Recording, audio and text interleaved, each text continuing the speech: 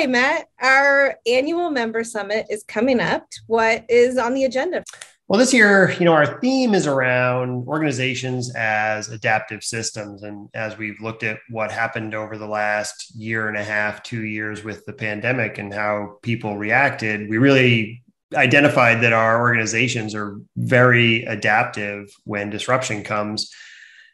And thinking about now that we're coming out of the pandemic and people are starting to go back into the office, not falling back into our preconceived notion of how things should work, but how do we take all the learnings we've had from last year and move that forward? So, who do we expect to hear from during it's a 3-day event, 3 half days? 3-day event, but 4 hours a day, because doing things over Zoom for more than that gets a little tiring, I think.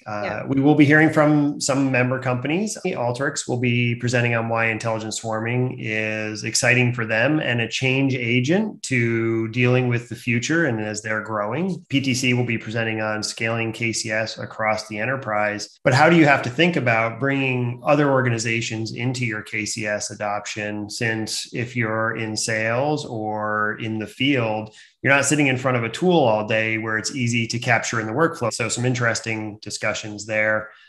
And we've carved off an entire day to have Caitlin Frost from Harvest Moon Consulting come and talk to us about our limiting beliefs and how our own limiting beliefs often stop us from thinking about innovation and change agents, because we kind of live in our comfort zone. We have a little clip from Caitlin to talk a little bit more about what she's going to do. Yeah, let's hear from Caitlin. It's amazing to me how many areas in our personal and professional life are so impacted by our underlying beliefs and our patterns of thinking. Our beliefs and thinking can influence how we react to change and challenges, as well as opportunities, which we've had a lot of that happening in the last couple of years. Our ability to think creatively and innovate or not, how we communicate, how we connect with other people can impact our decisions. Even what we're able to sometimes see as possible can be really affected by our beliefs and our thinking. Sometimes we're aware that we have limiting beliefs or we have a belief about something and we know it's keeping us stuck, but we find we're just not able to shift it. Knowing about it is not enough to actually make change.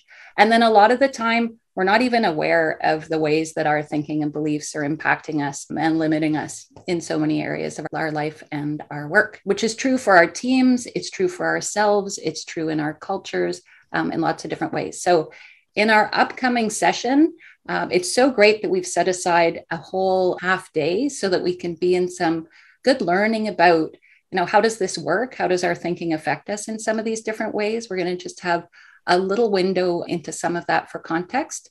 And then we're going to have a good amount of time to actually pull some examples from your own work to see some areas that you might be wanting to stretch yourself more or that you might find you're limited or stuck. And we'll have a chance to actually work through those using this powerful tool that brings us some actionable insights, shifts things in sometimes mysterious and super helpful ways.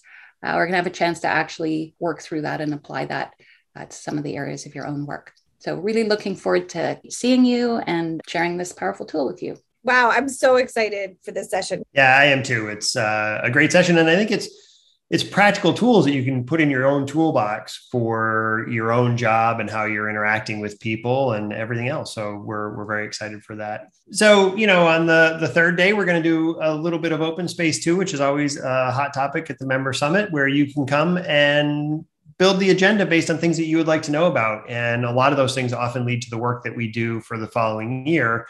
So we hope to see you at the member summit to join us for some exploratory discussions and having some fun. Yeah, sounds good. Looking forward to it.